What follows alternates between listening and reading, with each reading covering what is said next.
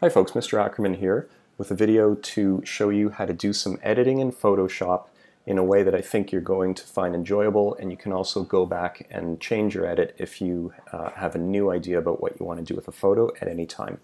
So I've got a photo here that I took of my son at the park, and I like the way it looks, but it could be better. It's not very contrasty, the colors are not very punchy. I want to crop it in a little bit so it just kind of focuses in on him. And so what I'm going to do is I'm going to open Photoshop. So the way you open Photoshop on a Macintosh, which I'm using right now, a MacBook, same idea as on your PCs. You're going to search for it, you're going to type it in, and boom, it's going to open. I already had it open, which is why that came up so quickly, by the way. Now, I'm using Photoshop CC. You guys in school have Photoshop CS6. They're very similar. A few things are different. Here's what to do. Go File. Now, I'm going to use Open, but I want you to use Open As, which I think is just a little bit further down in your menu here. So go Open. Now, the next thing is you're going to find the photo that you want. For me, I had it in Downloads, and it was this one right here. What I do is I go Options, and then this pops up. But if you used Open As, this stuff will already be there. And what you want to do is under Format, change it from the JPEG, which came out of your phone, to Camera Raw up here. And what that's going to do is open this in something called Adobe Camera Raw, which is a really fun and easy way to edit. Here's what's going to pop up. This is also very similar on my computer as it will be on yours. Now, first thing, before you do anything, go up here and select the crop tool and drag these corners around however you want to show the part of the photo that you care most about and that you want to show, and crop out everything else. So let's just say, for whatever reason, this is all I want to show. Okay? Maybe I'll expand that a little bit to there, and like that. You can also, you see this line here, it's not aligned with the edge of the crop box. So go to the edge here, you see this curved line. Just turn this a little bit to straighten that out. And then when you're happy, hit Enter, and there you go. I like this a lot better. It really concentrates on the subject, my son. Now, next step is, first of all, hit this default button to get everything back to 0, okay? And under white balance, hit that to As Shot. So everything here should read 0, okay? We're all zeroed out, and this is our photo. The first thing you need to do is set the color. If you remember, we learned in class about warm light and cool light. Warm light is like sunrise and sunset.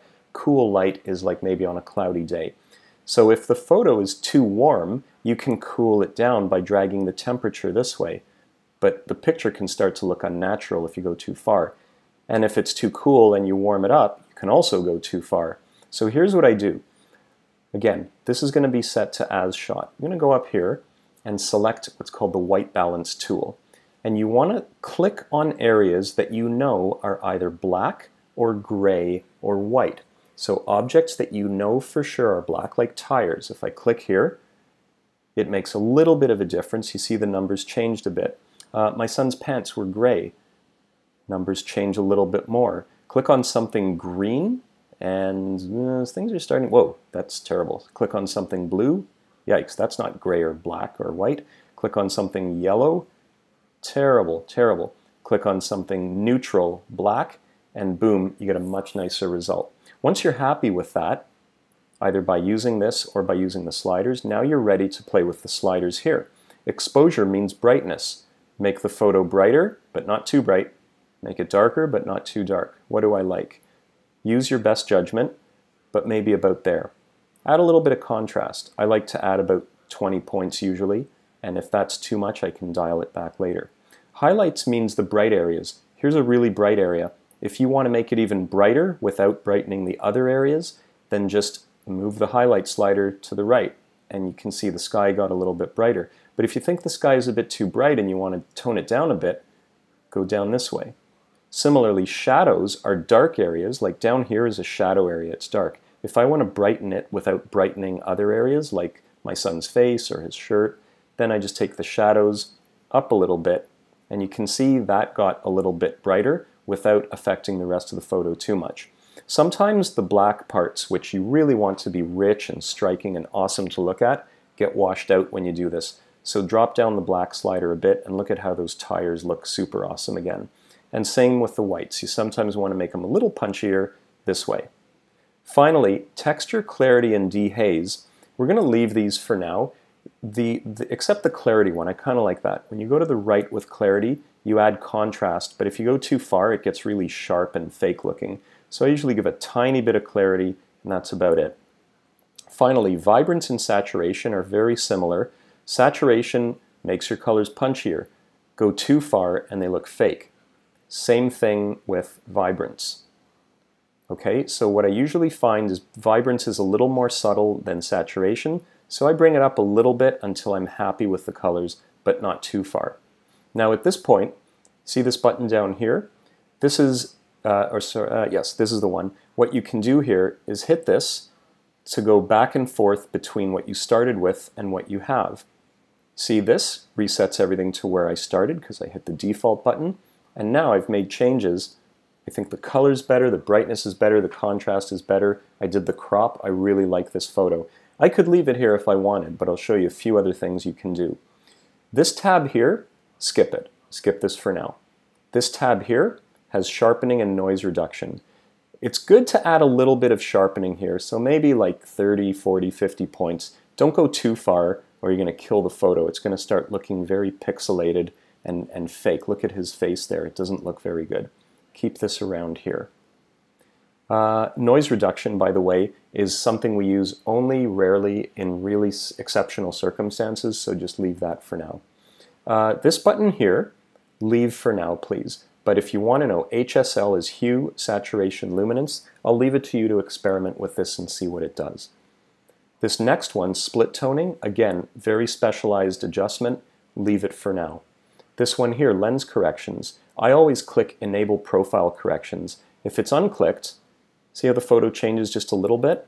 But when I click it, what it does is it detects the camera that I used. It's an iPhone 6s. And it changes the photo slightly to actually correct for flaws that are actually just built into the camera because of the way they manufactured it. FX, grain is something we sometimes add to a black and white photo, and I didn't even talk about that yet, so don't worry about this. But post-crop vignetting, see this? If I go to the right, the edges get bright like an old-fashioned photo. And if I go to the left, the edges get dark, which concentrates the viewer's attention in the middle. But don't go too far because it can start to look really overdone and fake.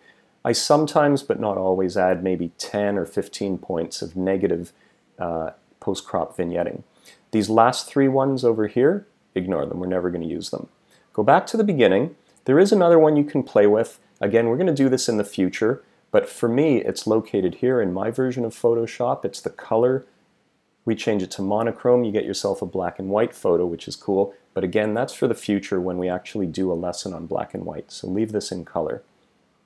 Okay, last thing. You might be tempted to click Open Image, but don't do that yet.